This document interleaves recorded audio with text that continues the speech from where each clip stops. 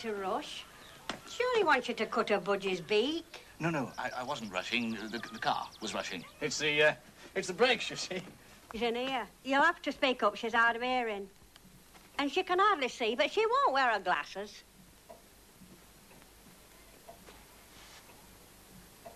It's Mr. Harriet, the vet. Mr. Farnan couldn't come. He's come to see Peter for you. Good. Poor little fellow. He can't eat with his long beak. A good company, aren't you, Mrs. Tompkin? The fella said he could talk, but he never said anything. But he is good company. Come on, Peter. I've had him with me for years, and he's never spoken a word. I reckon he's just lazy, or else daft. But still, I like having him to talk to.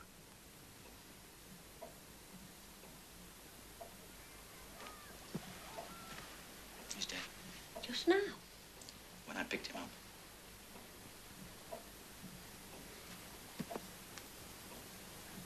Mrs. Tompkin, I'm going to have to take Peter to the surgery.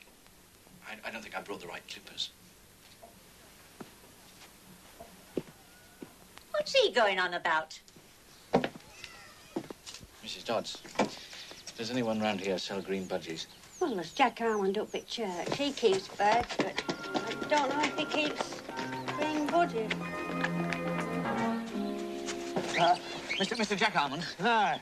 President of Darby and Oulton Cage Bird Society. Yes, have you got a budgie? Canaries, budgies, parrots, parakeets, cockatiels. No, I just want a budgie. Albinos, blue-greens, barreds, lutinos. I just want an ordinary green budgie. So what size? That size.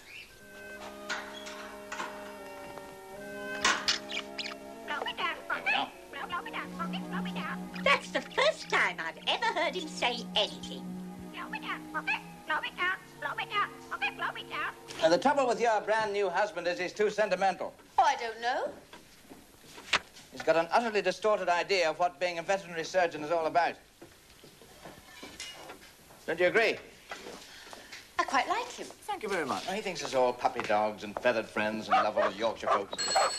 Telephone, Jane.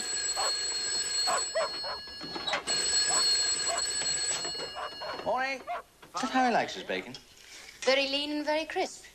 He doesn't like it the Yorkshire way. All fatty. What a peculiar young man he is. Yeah, well, how long have you been down? Oh, I hope you don't think I'm an unsympathetic partner. Oh, no. Yeah, so it sounds a bit like it. It would be nice if vets could work regular hours. Regular hours? Well, if you can just give me your name, we'll call in the morning. Regular hours? Yes. I'm sorry, Mr. Farnan isn't available at the moment. I'm Mr. Harriet. Harriet. Thank you for your confidence.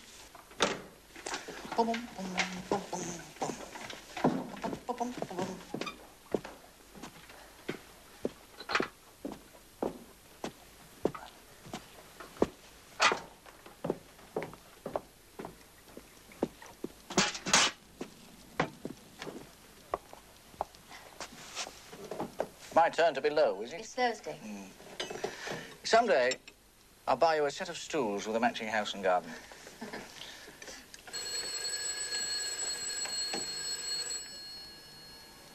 That sounds like the telephone. Well, Siegfried will answer it. He might.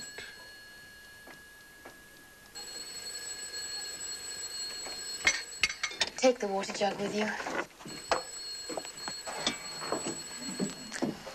I'll keep your breakfast warm. Good morning, Farnan and Harriet. You know, this is Mr. Harriet. I didn't answer it. I assumed it was for you. No, it's for you. It's Mr. Kendall. Kendall, I'm not in. Sorry, Mr. Kendall. He's not in at the moment. Perhaps if you could give me the details. You've pinched my knife. It's just come in. Yes. James, you really mustn't purloin my equipment. It's just lying there. Yes? Yes, Mr. Kendall. Yeah. Do you really like the way she cooks your bacon? Yeah. Sorry? Sorry, yes. And you expect to work regular hours? Have to watch our friend Kendall. He knows it all. Read a book on animal husbandry at an early age and never got over it. Hello, Mr. Kendall. How do you do? Brought the young lad with you this morning, have you? I've brought my partner, yes. You have a car with a tumour, you said? Why, you're going to have some bother with that one. Oh, I doubt it, Mr. Kendall. After all, we've got 3 experts here. Now, don't upset me. I've just come back from the holidays. Pompous ass.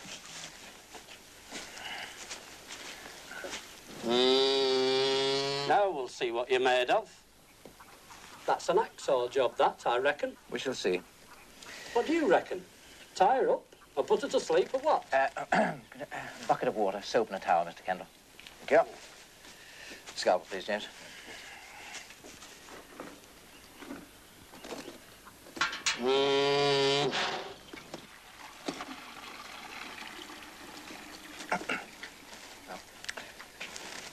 What's that for? Well, you have another case for us, I believe, Mr. Kendall. A calf, wasn't it? Well, what's about your big lump? What lump?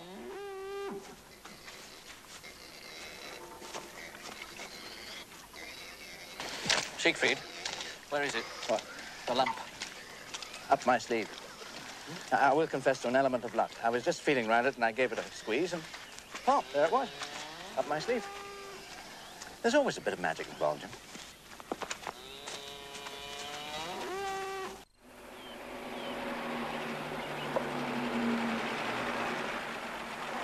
They said at the surgery I'd see you here.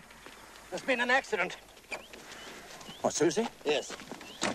She's been run over.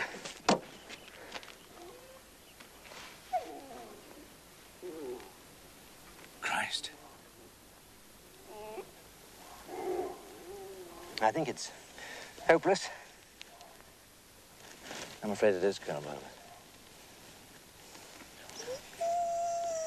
Right. Would you like to hold her head?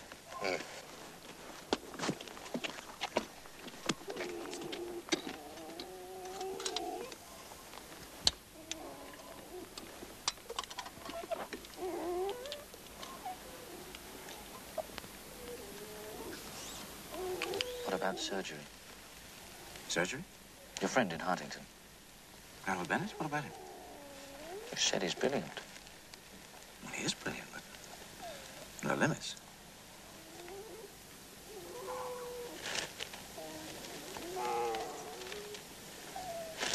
Colonel Bosworth, could you give me a lift home? Mr. Harriet's going to Hartington. Siegfried. He's fine. James Harriet. Yes. Oh, this is grand, isn't it? I suppose it is, sir. Granville. Well, what have you got to show me? Good God. Fractured pelvis, multiple lacerations. Well, that's an understatement. What exactly do you expect of me? I'd like you to try and save her. You've wasted your journey, laddie. I don't think I have.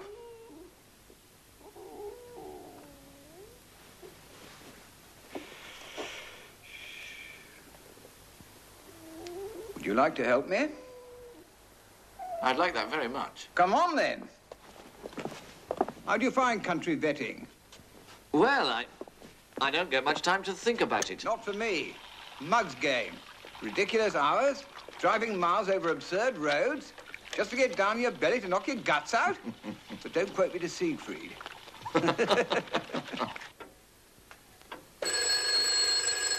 James!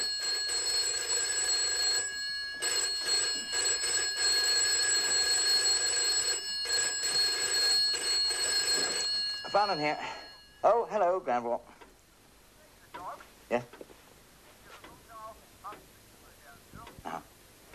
Granville, hold on a minute, will you? The operation was difficult but successful. You can pick Susie up in a couple of days.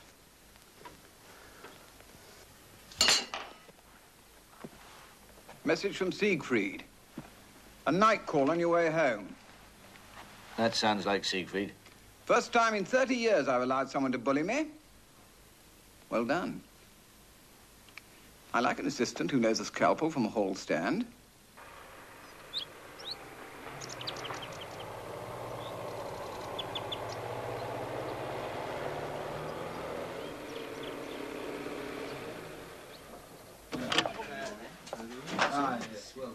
Hey, good evening. My name's Harriet. I'm a vet. Oh, over there, love. He's not from round here, is he? London. Scotland, I heard. Same thing. Game. Well, you lost again, son.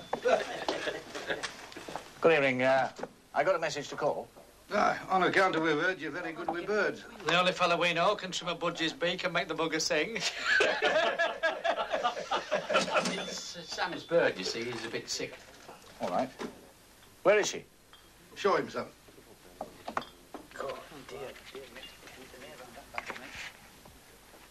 In there.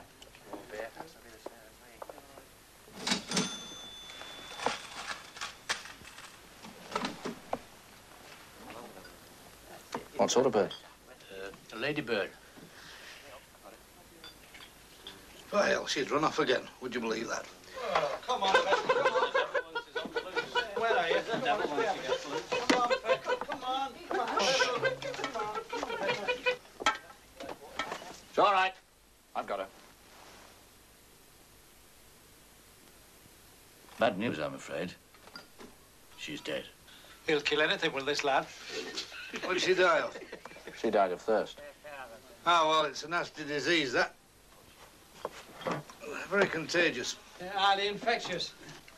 5 pints, love. Right. Oh, that'll be 2 and 3 8 now. I want off somebody.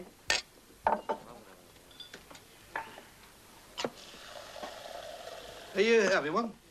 Oh. Oh, thank you. Yeah, make that 6, would you? Oh, that's very kind of you.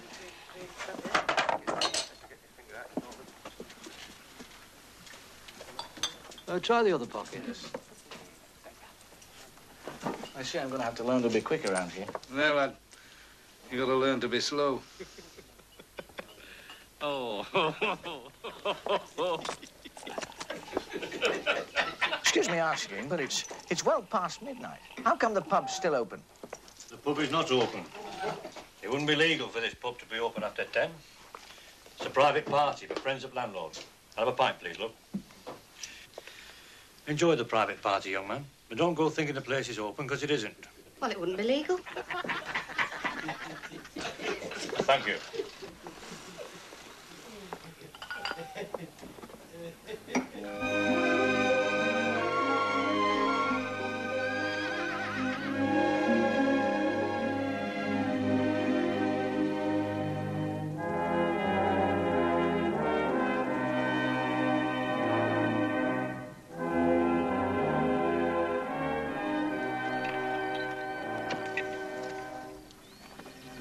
Mrs. Dorby. One of nature's victims, James. Husband died last year. Since then, everything seems to have gone wrong. Lost most of her stock, this husk. I generally try to be cheerful. Hello, Miss Dorby. Mr. Harriet, my new partner. Hello, Mr. Harriet. Nice to see you again, Mr. Varnon. How are things going? Oh, not so bad. Sam comes in and helps us 2 days a week. And children do a lot. William, especially now, he's big enough. But I'm a bit bothered about them.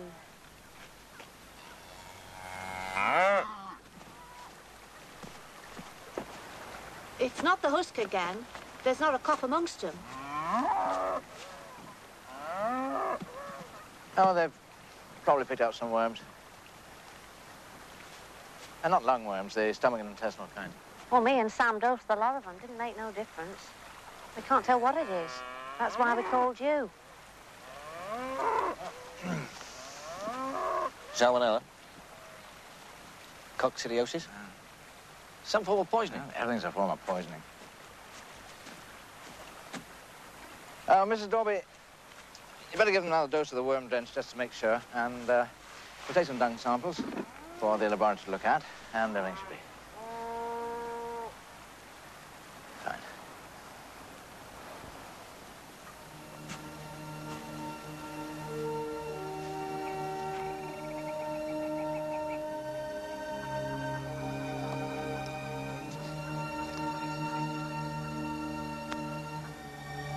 Right. Is that all you can do? Well, we've got to take it step by step. It's a process of elimination. Elimination. Aye.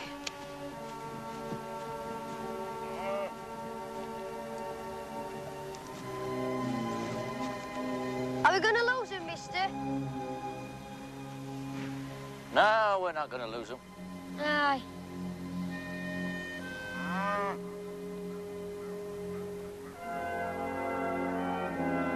Thank you for the tea, Mrs. Dorby. Wave goodbye to Mr. Farnan and Mr. Elliot. As I said, I always try to be cheerful. Cheerful? She expects you to be cheerful? Listen, Jim, you mustn't get too deeply involved with these people.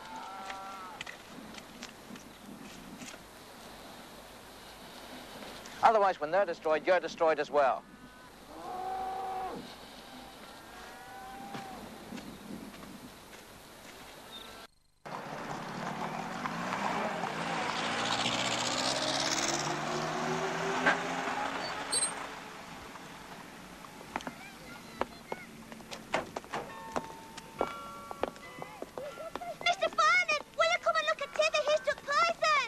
I'll take this one. No, I'll do it. You sure? Yes, don't worry. I won't get too deeply involved. Off we go, then. You lead the way, young lady.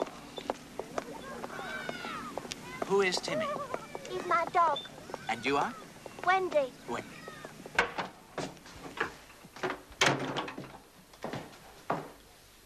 Excuse me, the surgery's not open. Granville. The great Jim Harriet in person. Oh, this is grand, isn't it? Have you come to see Siegfried? No, as a matter of fact, I want to see you both. How is he? Well, nothing much changes. Still pinching my best scalpels. How's the practice? Grand. A bit too busy these days. We could do with some extra help. That red setter you put together, she's doing marvelously. Glad to hear it. Glad you twisted my arm that day.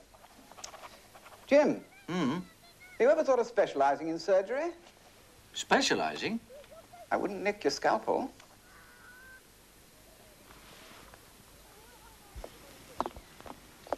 Right, tell me what happened. Well, I saw this big rat in the yard, so I got some poison and mixed it in a saucer of porridge. And somebody come to the door about some new religion, and I left the saucer on the floor. And when I came back, Timmy had eaten the lot. Can I see the poison? If only they hadn't come to the door. They were only after money. Oh, I'll have to make him vomit. Have you got any washing soda? Washing soda? Washing soda. Oh, I don't know. Oh, mustard. Anything to make him sick. Mustard? Yeah. Mustard on the table, love. Oh, and some water.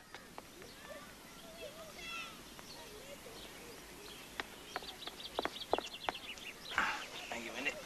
A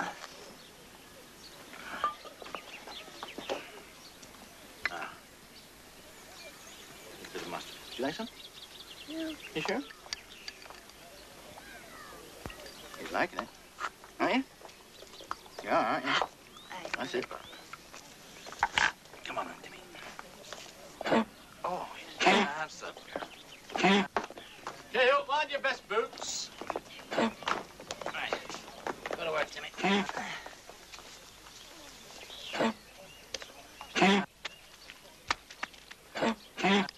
you reckon that's a lot? It's enough, isn't it? I'll clean it up.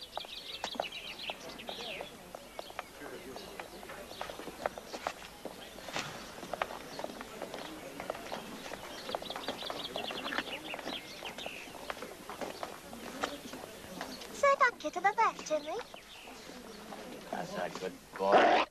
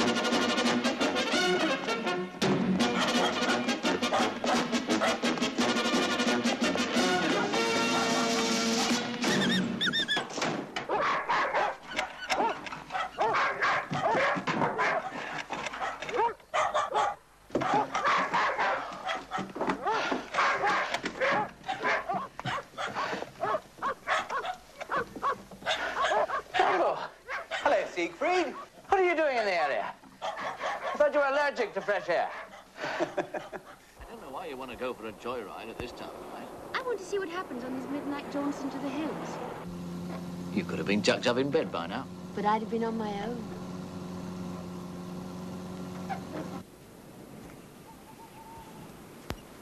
Evening, Mr. Kirby. Good evening.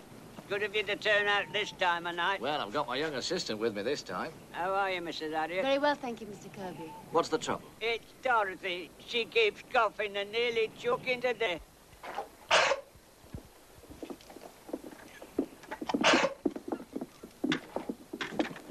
Steady on, old love.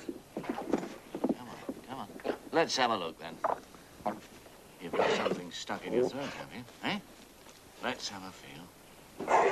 All right, girl. All right, yeah. Yeah, now, I'm going to have to look inside. Will you get the torch, please? Yeah. Now, shine it down her throat while I open up. Right? Right down her throat. Yeah.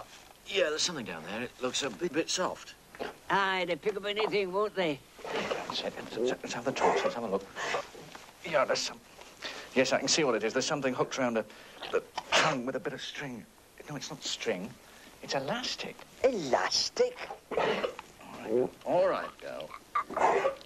Come on, girl. That's it. All right, girl. All right. Easy.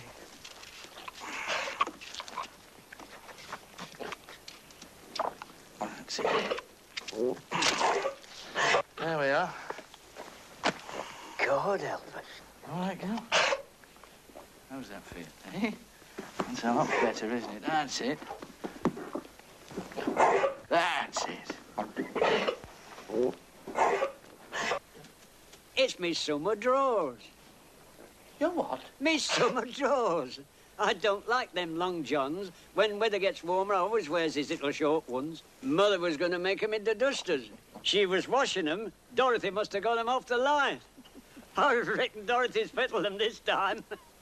You leave them around and she'll fiddle them again. I reckon she will. All right, Dorothy, let's see if you've got your appetite back. I know, Dorothy, I know. I'm starving, too. It was your idea to come in the first place. You'd have come anyway. You always do. Look, I've told you, a vet's first duty must be to his patients. You'll stop for a bit of breakfast.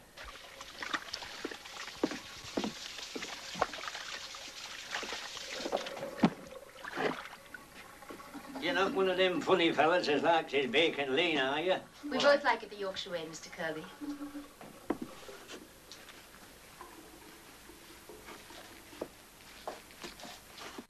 There's real Yorkshire bacon for you.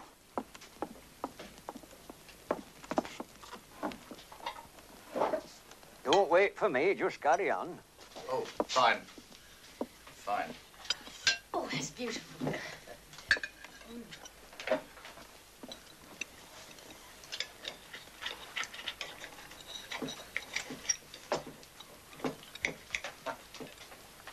Isn't it, darling? Mrs. Kirby, you haven't got any, sauce, have you, or, Piccalilli? Piccalilli?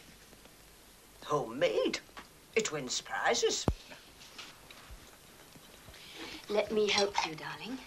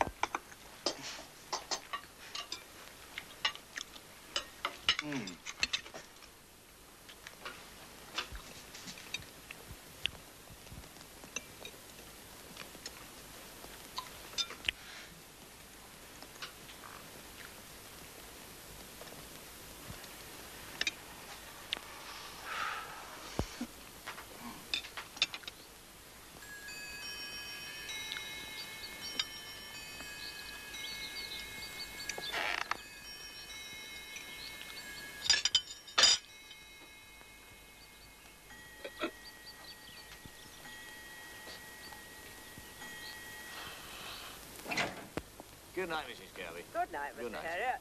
Good night, Mr. Harriet. Good night. Good night. Thank you.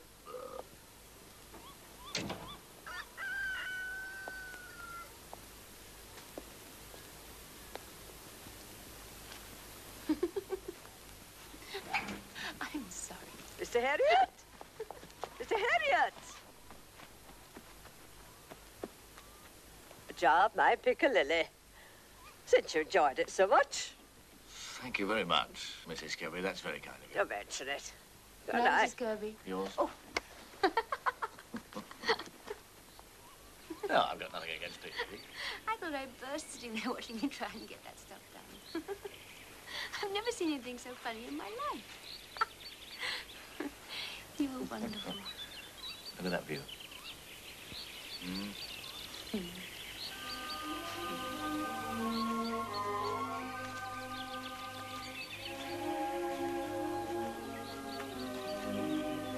Go on, I'll race you to the bottom.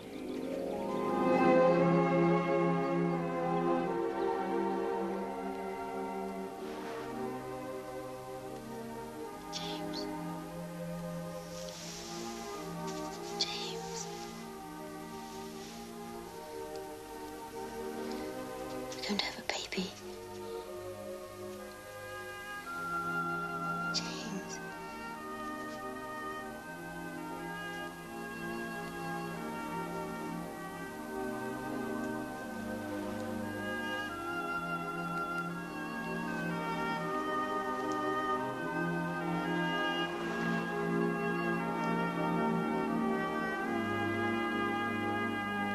Mr. Churchill again warned in the Commons that Europe is once more drifting towards total war, with a powerful Germany revitalized under Adolf Hitler. Es ist unser Wunsch und Wille, dass dieser Staat und dieses Reich bestehen sollen. The Chancellor has been taking an increasingly strident attitude to German supremacy in Europe, and fears are growing that he will leave little room for negotiation with the demands he is now threatening.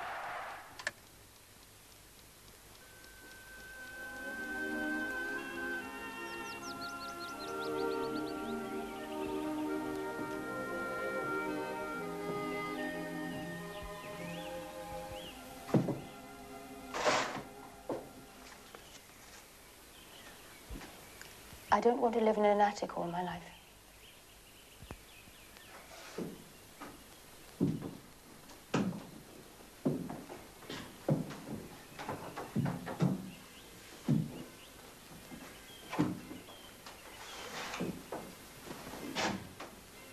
If the war comes...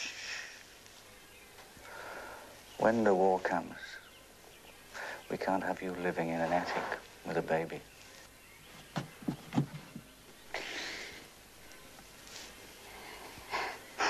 You do listen some of the time. I listen all the time, love.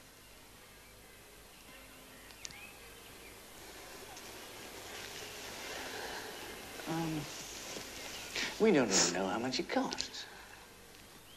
It's £263, 10 shillings. I see. Plus solicitors' fees. Plus solicitors' fees. Yeah. I'm going to have to sell my medals before I win them.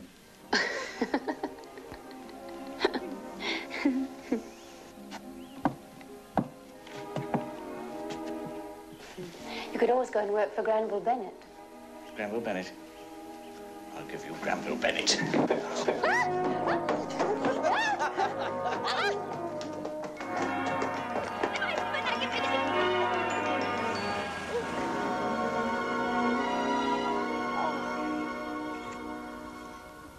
Good morning. Good morning. I won't keep you a moment.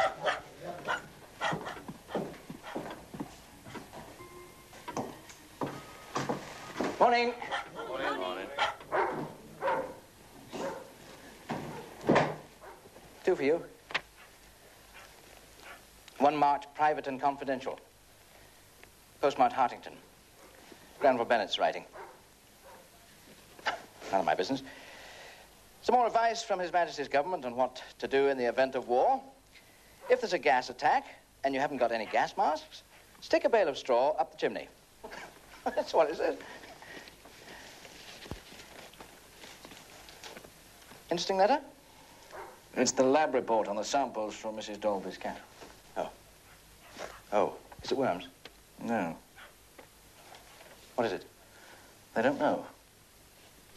We must write and thank them for their invaluable assistance.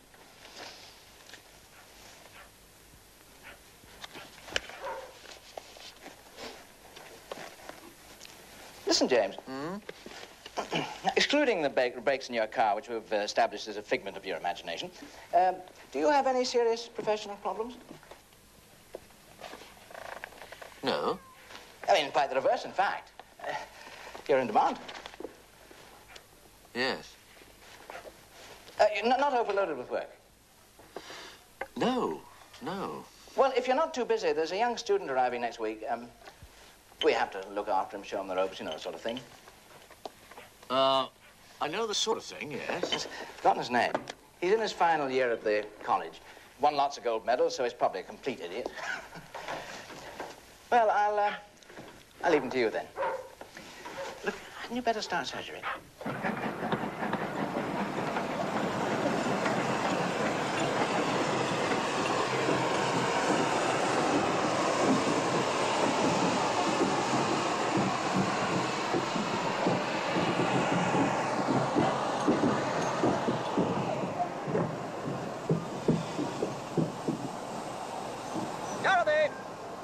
Dorothy!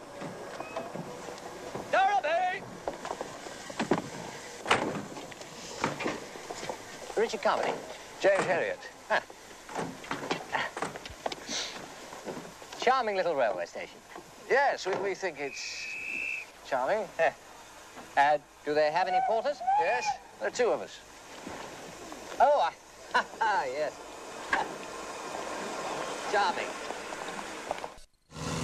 Oh, still using this stuff? Still using that stuff, yes. Fortunately, it still works.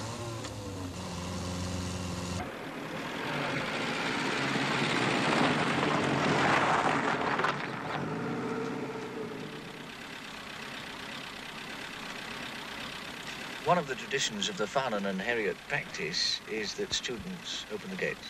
Ah, I'm here to learn.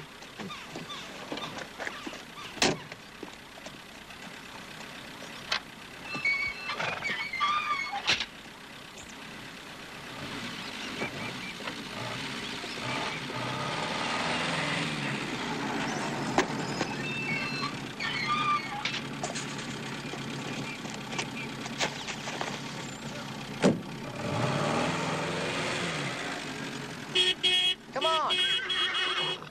Out of the way.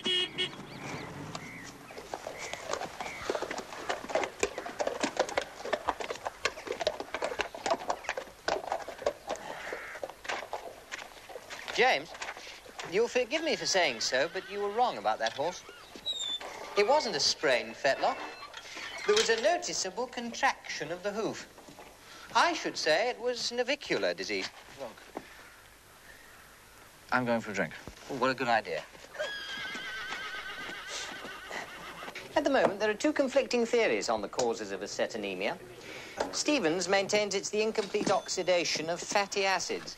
Stjolima, on the other hand, leans towards liver intoxication. My own view is that if we could only pinpoint the exact cause of the production of diacetic acid and beta-oxybutyric acid in the metabolism, I think that's game. We just about solved the problem.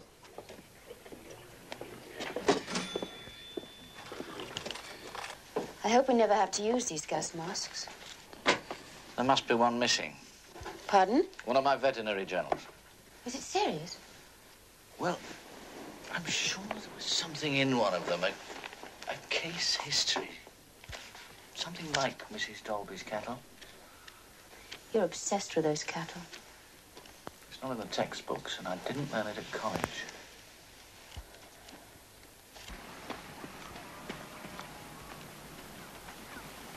We thought they might be picking up some worms from the pasture, but the lab report said it... All right, it wasn't that. So I'm giving them a course of vitamin injections. Okay, let her go. Come on. Oh, wait. Hey! They're very sick. Yeah. All suggestions welcome.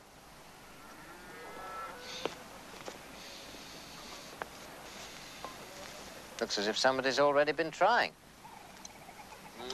Professor Driscoll's bovine cure-all. Fella across the valley gave me that. Sorry, but you'll try anything when you're desperate. I know. Still, I'm sorry. But you can see for yourself.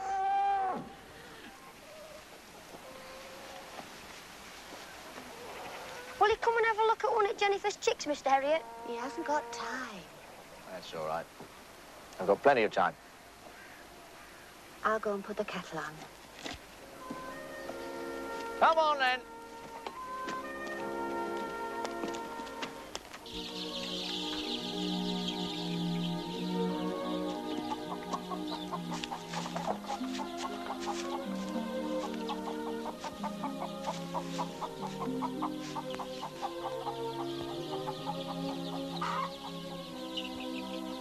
It's the wrong one.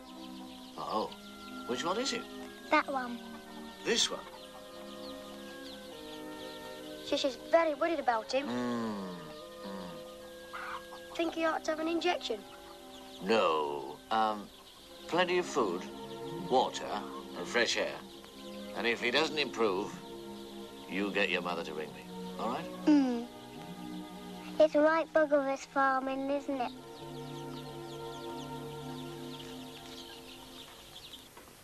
It's Mrs. Bond, Siegfried. Oh, thank you. Good morning, Mr. Farnham. Good morning, Mrs. Bond. Look, I'm afraid I'm rather busy this morning, Mrs. Bond. But I'm sure Mr. Carmody will look after you. Would you mind, Richard? Oh, certainly. Good morning, Mrs. Bond. Good morning. This is, Alfred? No, it's 7 times 3. Oh.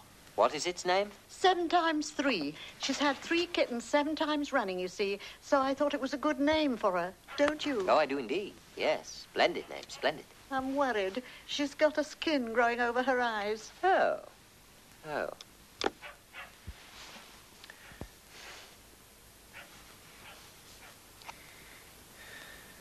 Well, I'm afraid I can find nothing wrong with her, Mrs. Bond.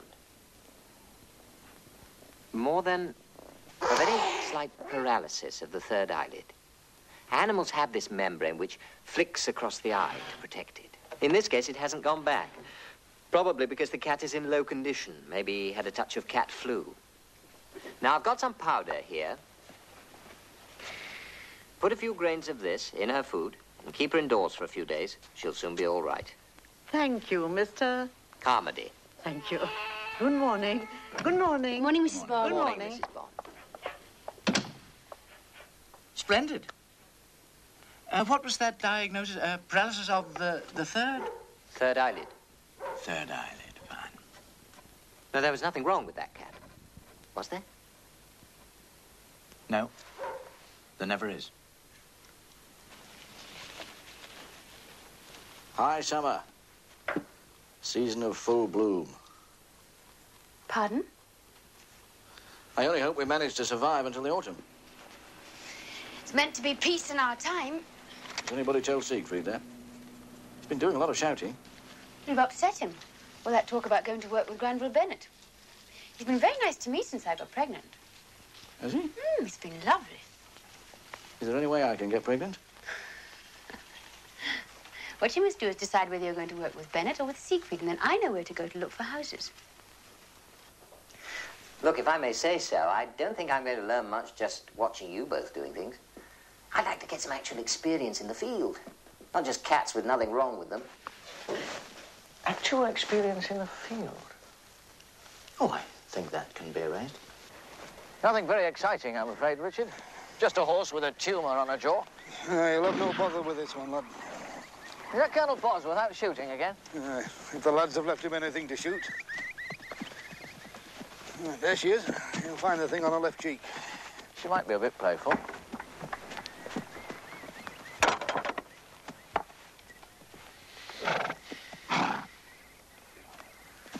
Come on.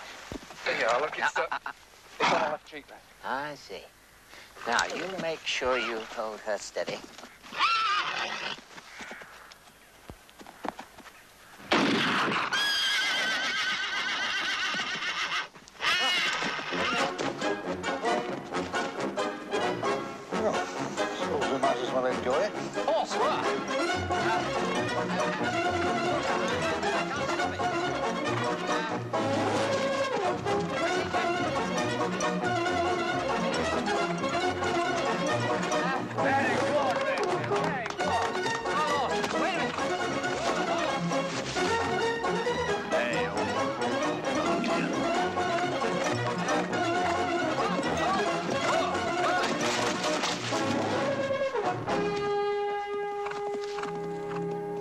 I'm beginning to like him.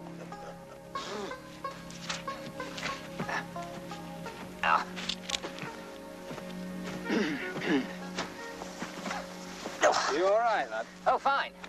Richard, you've got the stuff of greatness in you. You'll make the grade all right, lad. It's worth having you just for the laughs. Thank you. Hey, I don't like to mention it, but... Oh, yes, I know. Yes, rule number 1, first I have to catch my patient. Yes.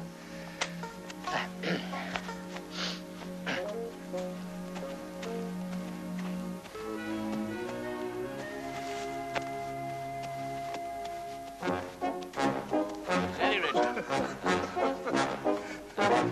Take it easy. No, I think you're going to have to get it.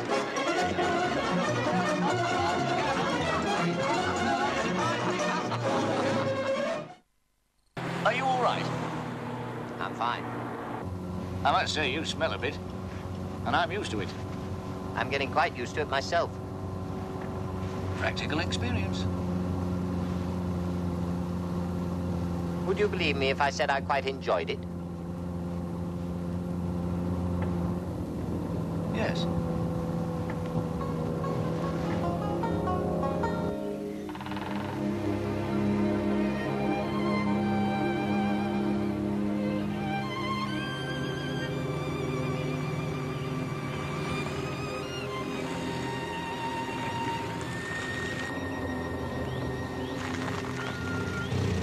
I'll tell you what. I'll open the gate. Oh, no, I'll do it. No, look. I insist. No, the tradition in the firm of Farnan and Herriot is that students open gates.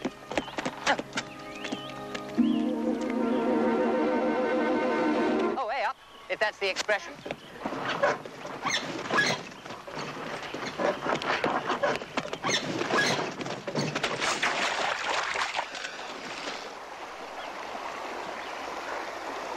It must have slipped out of gear. Oh, yes, I agree. It must have slipped out of gear.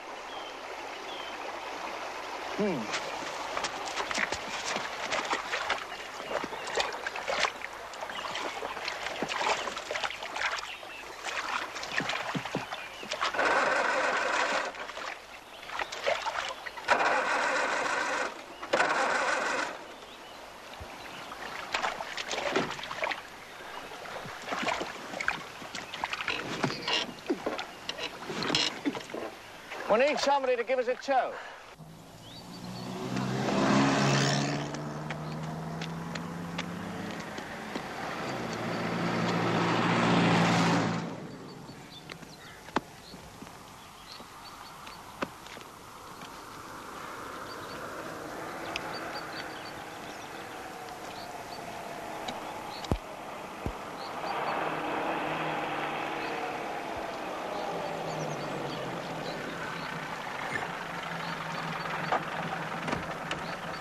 Hello, Richard.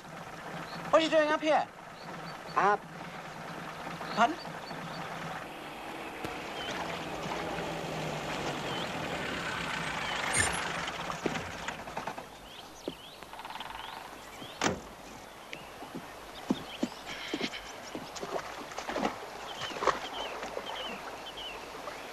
Who was driving?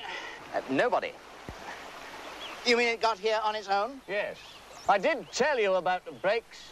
This car is mechanically perfect. It's disgusting to look at, but mechanically perfect. It also smells disgusting. It's not the car that smells, it's Richard. Isn't it, Richard? Oh, yes, it's me that smells.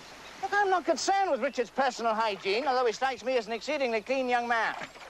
I am concerned about the way you treat the property of this firm. Touch it. Smell it. You can feel the neglect. Well, the water might help.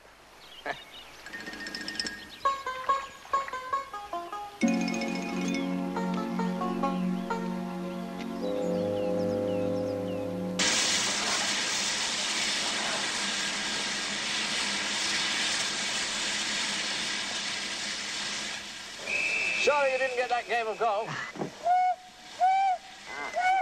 Goodbye, Richard. Goodbye, James. Look, good luck with the finals. Ah, thank you. Look, I hope your car dries out soon. Come and see us again sometime. Well, we'll probably see each other in His Majesty's forces. You know what? In the army. Oh, yes. Yeah. There you go. No need to rush into it, James. The war hasn't even started yet. Bye, Richard. Yeah. Bye. Busted it. Right you go, you bloody well looking. Bye.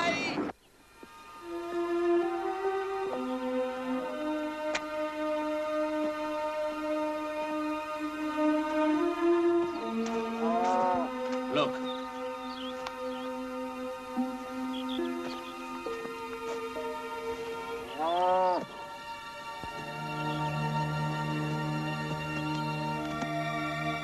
You talk to Mrs. Dorby. I'm going for a walk.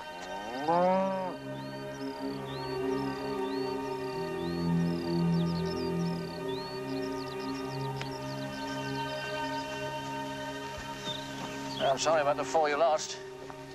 You said I had to expect it. Fella at market said you didn't really know how to fix it. Playing for time, he said. He said we weren't going to lose him. Didn't you?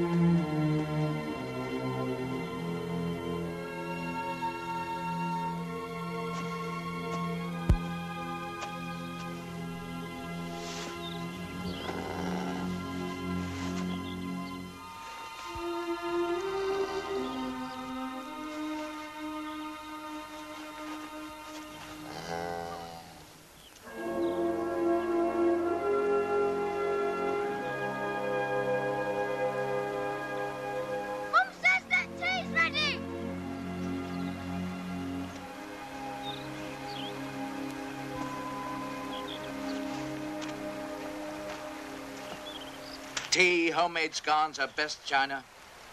I expect so, yes.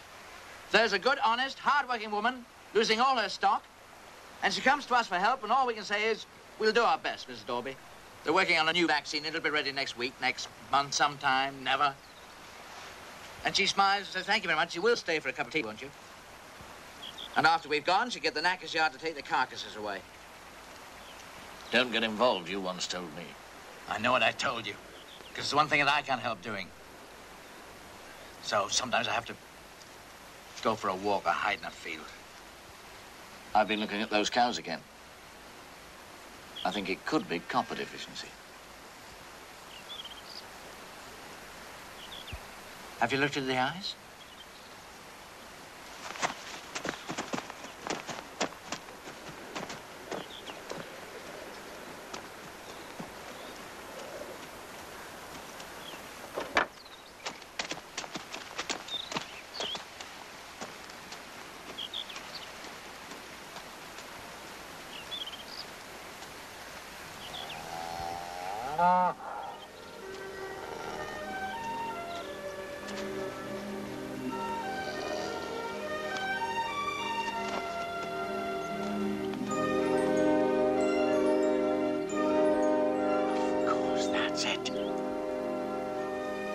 The spectacles! You're right. It's copper deficiency, all right. You've been doing your homework, James. Do you know what this calls for? A cup of tea out of best china and some homemade scones. Mrs. Dorby! Mrs. Dorby!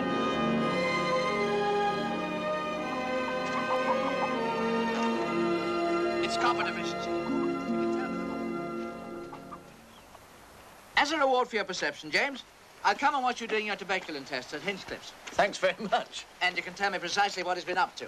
Who? Granville Bennett. He telephoned this morning. You weren't in. What did you say? I told him you weren't in. Is it a good offer? He's asked me to go and discuss it. Well, if you want to work in a town, doctoring tomcats, fussing over French poodles and the ridiculous owners, certainly make a lot of money. But we've got more than that, Jim.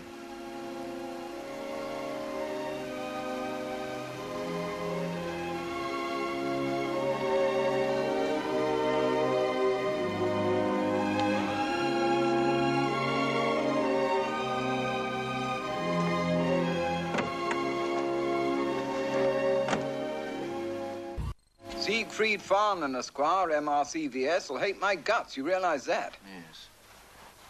He says I'll miss the magic of the Dales. Oh, there's no such thing.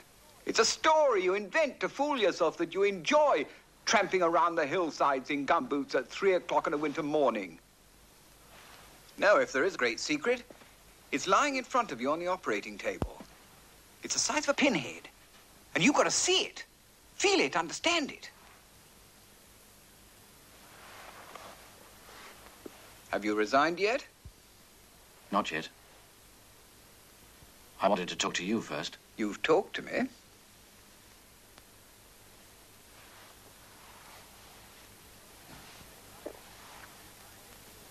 Siegfried, I think we ought to clear the air.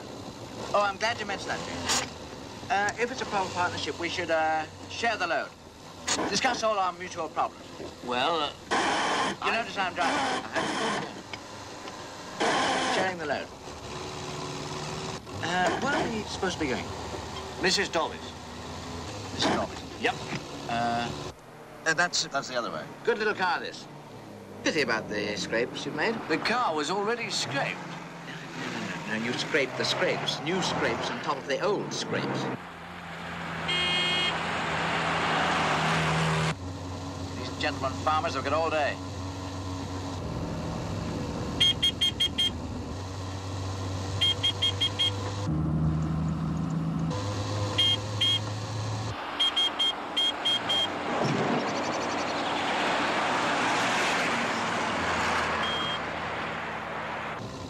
Shortcut.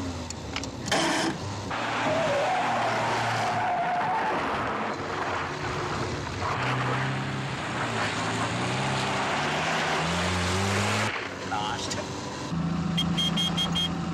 All right, so be it. The fool is turning right.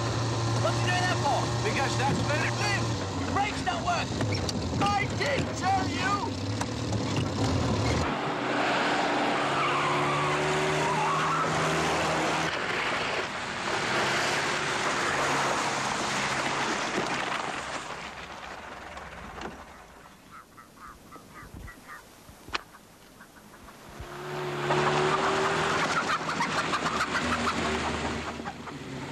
Changed their mind. Why the hell didn't you tell me about the state of this car? I did tell you. It's a wreck. It's a death trap. I did mention it to you. You've got no sense of responsibility. I've been telling you about the state of this car for the last 6 months. But as usual, you never flaming well listen. All right, he's clearing out. He's going to Artington, working for another vet. Oh, I don't blame him. He's a mad sod, is Farnan. He's another and all. Yeah. What do you reckon we ought to do about Adolf? Set your bollocks onto him. Send him some of this beer. Or make him have a ride in Jimmy Herriot's car. That should fettle him, then. Hey, up.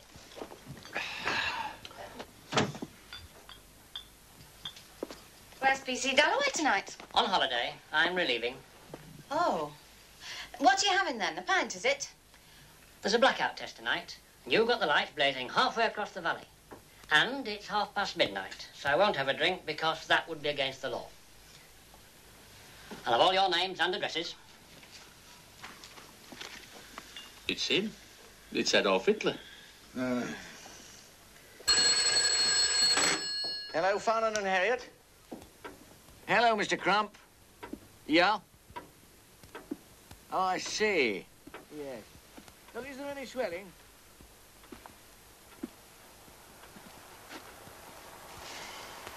You seem very happy, you two. Yes, we are.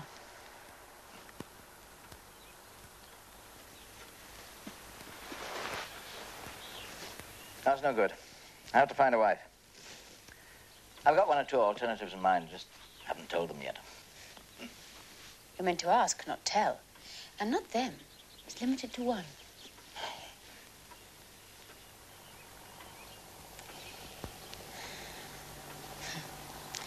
Or perhaps I could find you a wife at the Darrowby show. Yeah. Well, I have to find someone. Especially if you two go off to Granville Bennett's. Mind you, I don't know whether you will or not. And James hasn't mentioned anything about it. Secret James and Harrington is a very pretty little town, and Granville Bennett is a brilliantly gifted man. No doubt he'll find you a nice house, and if you go, I shall follow and kick in all his windows, and yours as well, because I love you both. James. I've decided not to take the job with Granville.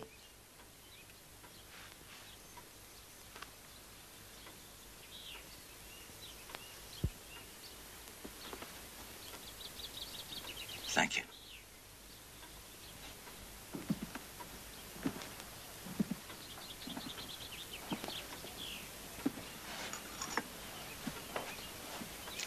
Mind you, if you're staying, you must do something about a house.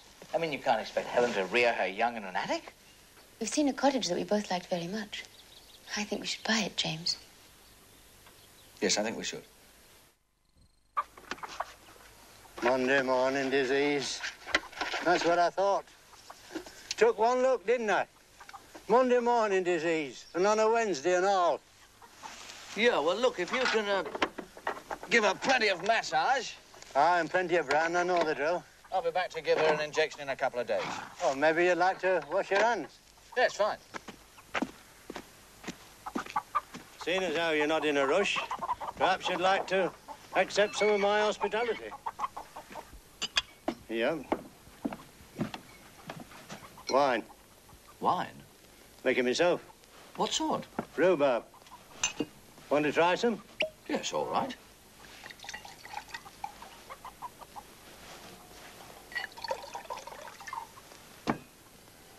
Wishing you a long and happy career.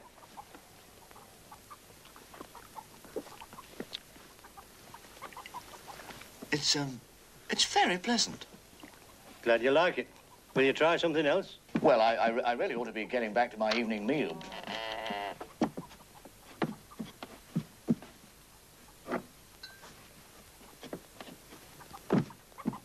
What's this one?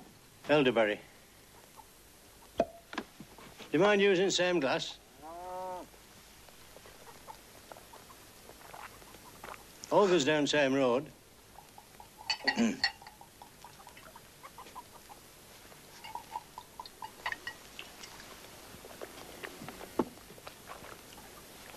Beautiful. I never knew homemade wines could taste like this. You've tasted nothing yet? They're not very strong, are they? That's it. Dandelion, cowslip, parsley, gooseberry, beetroot, crabapple, turnip. Turnip? Turnip.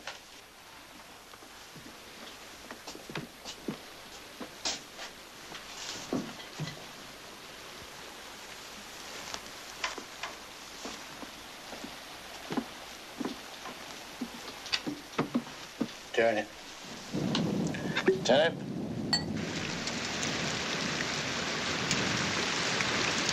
Would you like a cigarette? No, thanks. I don't smoke. We like giving a strawberry to a pig. Thank you.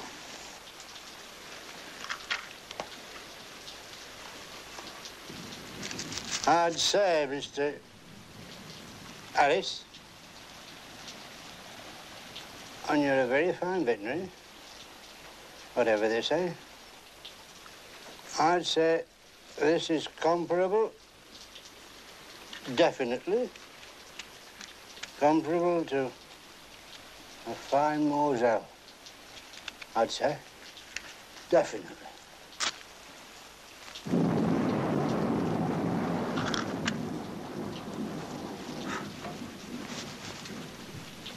I'd say this was comparable, definitely, to a fine Moselle. And I've never even tasted Moselle.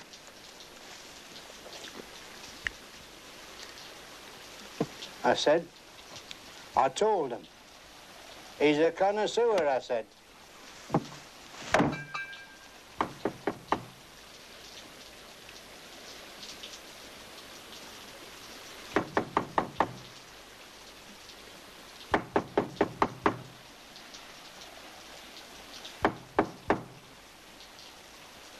Somebody knocking. Somebody knocking as well.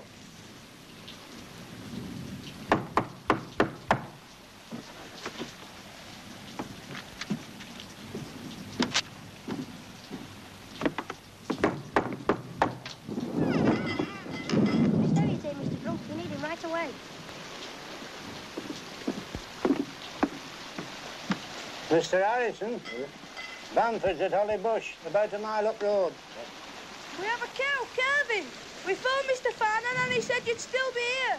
Supper gone cold, I shouldn't wonder.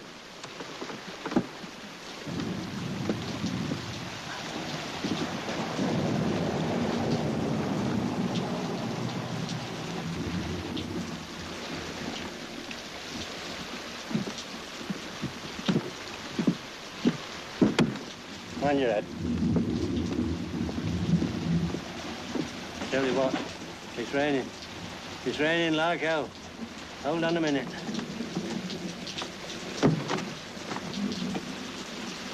Raining, see? Hospitality? Ah, hospitality.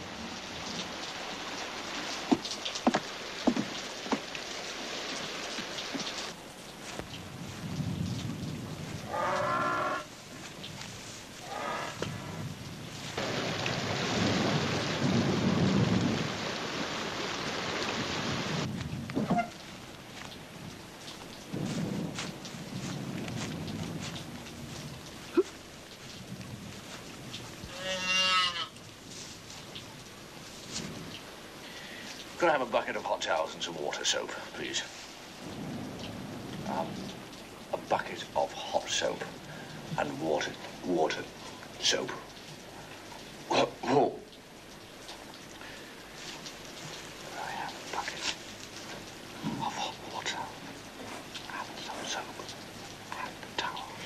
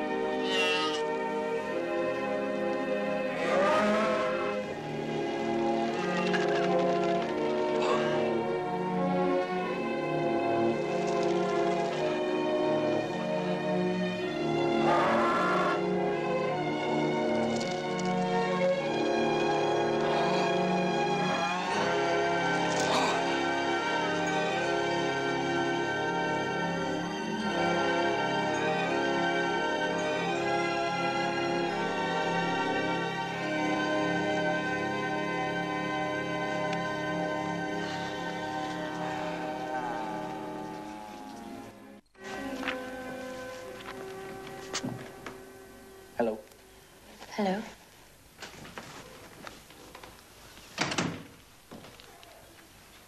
All right. It was an uncomplicated carving, you'll be pleased to hear. It was a nice feeling, disturbing someone else at 3 o'clock in the morning. But where is he?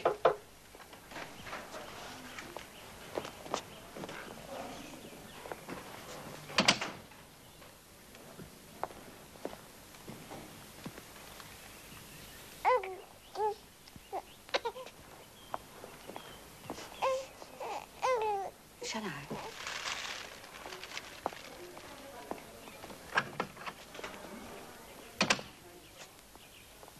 He isn't heavy.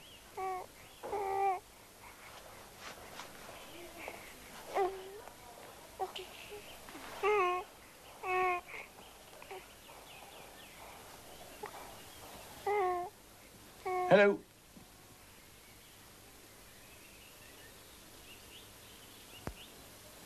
He'll do.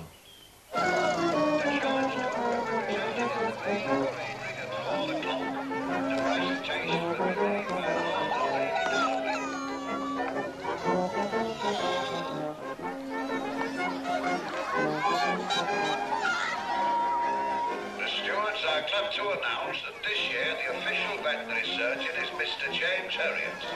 Mr. Herriot will be officiating for the first time.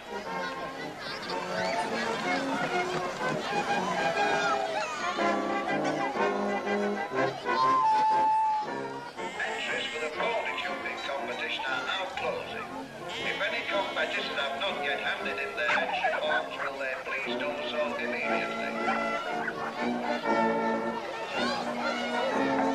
Will anyone finding Wendy Butterworth age 4 please watch the Stuart's enclosure where her mother is waiting? Wendy was last seen in the cage tent.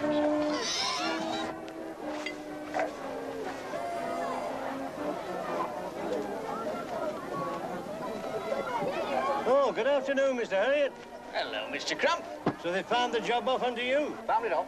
Would you like a drink or something? Sorry, how do you mean palmed it off? Well, it's no business of mine, Mr. Herriot. Perhaps I shouldn't have said anything. Would you like something? Well, isn't this just for the show? Drop of the real stuff. Turnip. Yes, I remember that one. Go on, sup it. Happen you'll come back for some more once you started judging.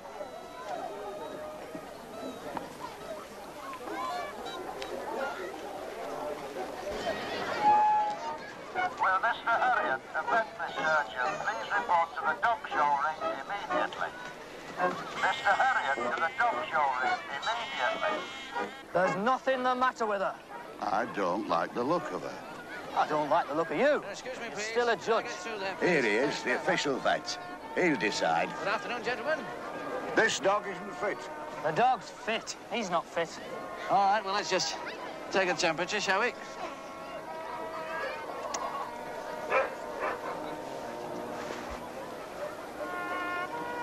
She's got some matter in the corner of her eye. Yeah, I've been using powder on her. She's up and got a bit in her eyes, that's all. I'm telling you, she's never been fitter.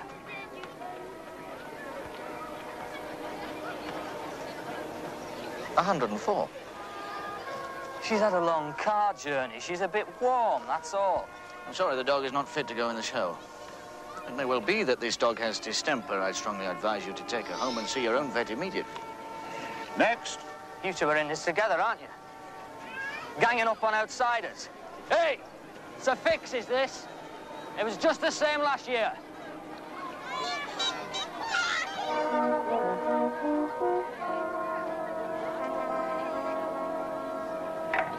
Will Mr. Herriot, the veterinary surgeon, please go to the measuring stand where the ponies are ready for him? Good afternoon. Hey! Gonna have trouble, Mr. Elliot. Trouble? Oh, I don't see why. You'll soon see why.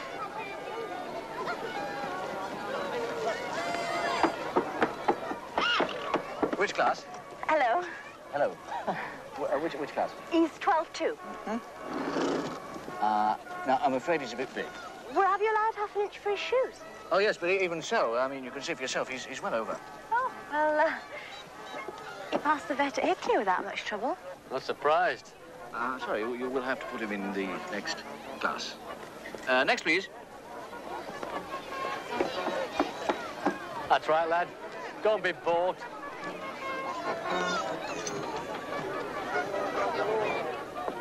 Which class? 12-2.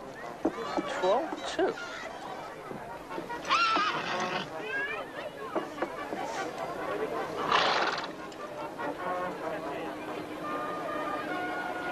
Is James doing all right?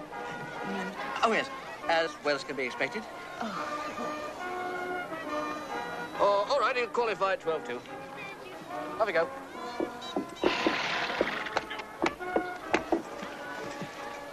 Clever fellow, that. How do you mean? Stick spinning pony, knees sag, withers drop, qualifies at 12-2. I don't believe you. Stick a pin in your withers, you'd sag at knees, wouldn't you? Excuse me. Too late, lad. He's passed. Hey, this dog's had a drink of water. She's a bit cooler now. I think you better take her temperature again. I'm sorry, my decision is final. Next post. Right. Sorry, would you mind? Which class? 12-2. 12-2, my backside. No, I'm sorry, it's at least inch and a half over. This is a veterinary certificate to say he's under 12-2. The stewards have told me not to accept any certificates. Everything's got to go under the stick. You've got to accept it. Father! He won't accept the certificate. He has to accept the certificate. I'm not allowed to accept the certificate. He'll have to go in the next class. Hey, now I'm going to ask you one more time. Are you going to take this dog's temperature? Look. You'd be warm after a car journey. We've got a certificate. He passed the vet at Hickley without any trouble. The vet at Hickley? Don't worry, lad. I'll take it up with the committee. The committee have got nothing... Oh, mug that vet. A prize mug. Worse than last year. Would Dr. Worley please go immediately to the beer tent where there has been an accident? Dr. Worley, urgently, please. Mr. Harriet, I've got a complaint for you. I didn't even win a place for my potatoes, and Frank Thompson got a first with this lot. Well, they do look very good potatoes. I should think they do. They took first prize last week at Brisbane Show. I'd know them anywhere. Frank stole them from the stand. Are you sure about that? He doesn't grow potatoes. That is terrible. But I'm sorry, I don't see how I can help. He's a dairy farmer. And that's your department. So what are you going to do about it? Since the stewards have received a number of complaints, they feel it is necessary to remind all competitors that the judge's decision is absolutely final. Started already, has it? Elderberry? Whoever swagged the challenge cup, will they please return it? Hello, James. Are you having a lovely time? Not really. Are you? I'm enjoying myself. I'm finding a wife for Siegfried. I'm beginning to sense a certain loss of popularity. Really? Have you done the children's pets yet? Not yet. Good God, you've hardly started. You should have been here last year. Will Mr. Harriet, the veterinary surgeon, please report to the children's pets arena? James, the secret of this little game is don't judge the pets. Yes. Look, what did happen last year? Last year? Know what you're talking about. You said... You should lay off the elderflower wine, James. Mr. Harriet, to the children's pets arena, please.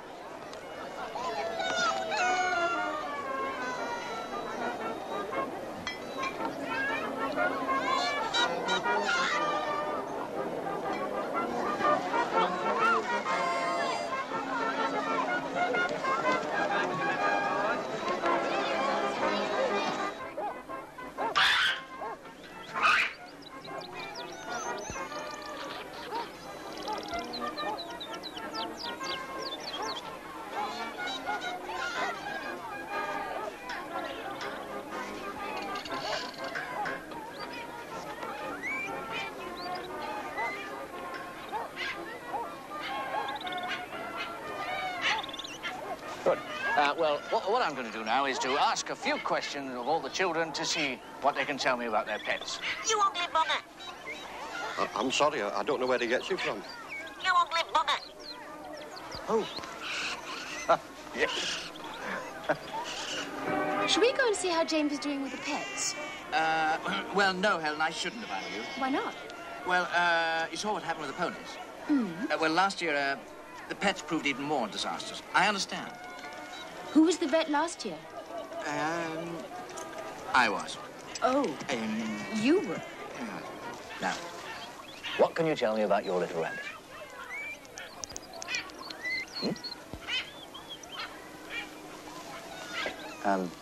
Can you tell me anything about your little rabbit?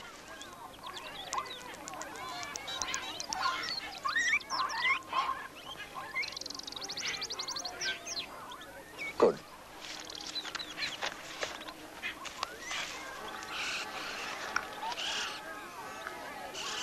Now, what can you tell me about your tortoise?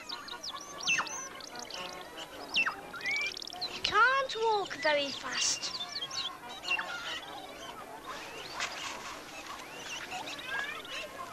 Can't walk very fast. Can you tell me anything about your goldfish? In origin, goldfish are actually small wrecked Chinese carp. It's very difficult to breed them in a domestic setting. They should be fed daily. Some of the more common diseases include white spot, fungus. This, of course, is a result of overexposure to photosynthetic forces.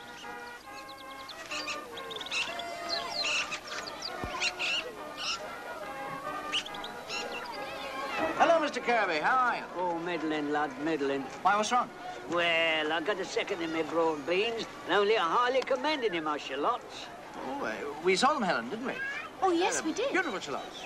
Aye, and only highly commended. But, Mr. Cubby, highly commended. That's very good, isn't it? No, it isn't. It's an insult. Oh. Ladies and gentlemen, the result of the children's pet competition. Third, number 19, the cockatoo.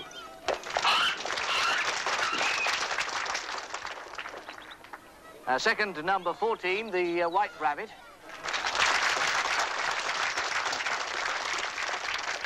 And first prize, number 6, the goldfish. What? How did that win? It's useless. Bloody bits. And the presentations will be made in the main parade ring later this afternoon. That's the biggest mistake you've made this afternoon. That goldfish fancier. That's his lordship's son.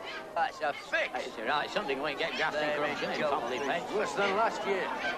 If that lad had brought along a stuffed monkey, they won first prize. It caused trouble with the news. Aye, on the dogs. Good. You ugly bugger! Excuse me, please. Can I get through there, please? You ugly bugger! Aye, and it's not even from Yorkshire.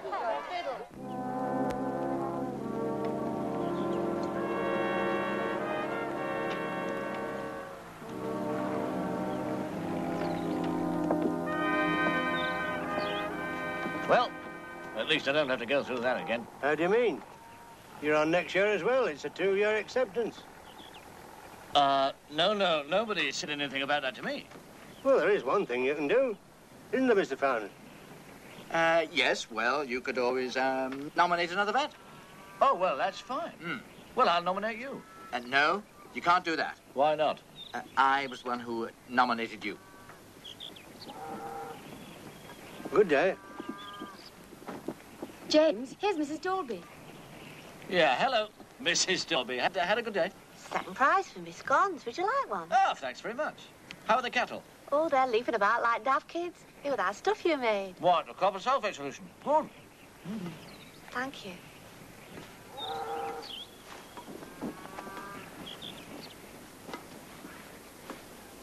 Oh.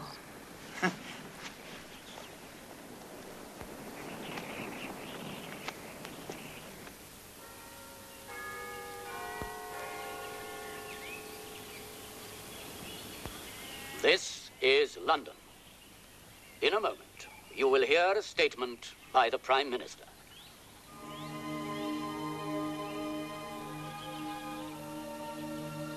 I am speaking to you from the Cabinet Room at 10 Downing Street. This morning, the British ambassador in Berlin handed the German government a final note stating that unless we heard from them by 11 o'clock, that they were prepared at once to withdraw their troops from Poland, a state of war would exist between us. I have to tell you now that no such undertaking has been received, and that consequently this country is at war with Germany. You can imagine what a bitter blow it is to me that all my long struggle to win peace has failed. Not exactly unexpected. Yet I cannot believe that there is anything more or anything different that I could have done and that would have been more successful. Up to the very last, it would have been quite possible to have arranged a peaceful and honorable settlement between Germany and Poland. But Hitler would not have it. He had evidently made up his mind to attack Poland, whatever happened. And although he now says he put forward reasonable proposals which were rejected by the Poles, that is not a true statement.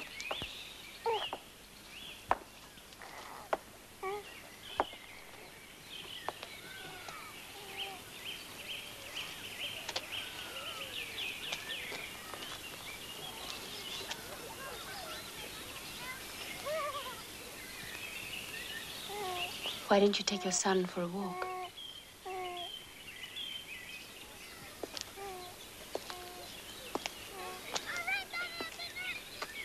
I could show him the hills.